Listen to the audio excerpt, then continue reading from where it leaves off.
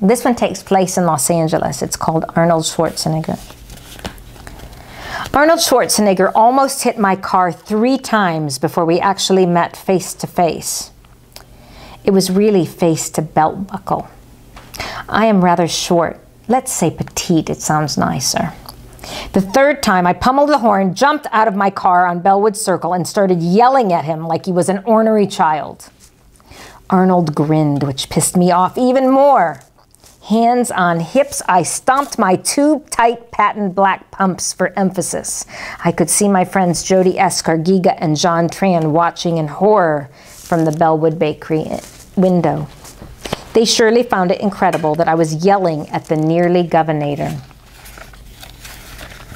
Undeterred, I let fly. You backed into me twice last week, and today you almost plowed into me with your child hanging out of the back of your car. Readers should note I had a silver Volvo, and Arnold traveled in one of several Hummers. This one was bright canary yellow, in case anyone needed any more reminders of size and power.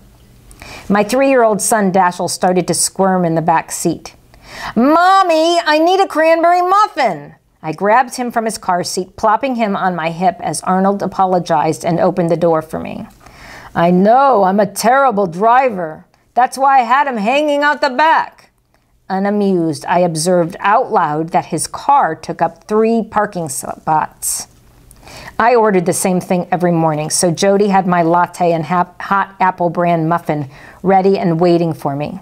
Jody's eyes are lavender when she's happy and hazel green when she's mad.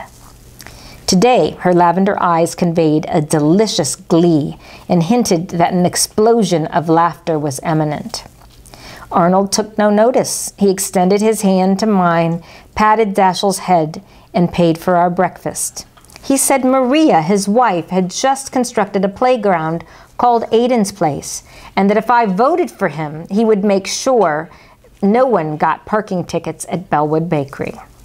The Star Power Charm Factory kind of took me by surprise. I forgot to be mad. Upon his exit, Jody smiled and said, "They are all nice. All 4 of his kids, and his wife is the nicest." "Well," I said, "my mom would die if I voted for the Terminator." As you know, Arnold won the election, and Maria still came to the bakery, Cub Scouts, and uncounted baseball games. She was always just one of the moms. The fact that she was an author and former news reporter was always second to being a mom. She always shooed away her Secret Service detail so that she might personally deliver a kind personal word for everyone around her. Despite the death threats that Arnold received after 9/11, she and her kids would join us in Santa Monica to package food for One Voice, not for the quick photo op, but for the whole evening, giving herself wholly to the task at hand. You know, Arnold never got around to those free parking tickets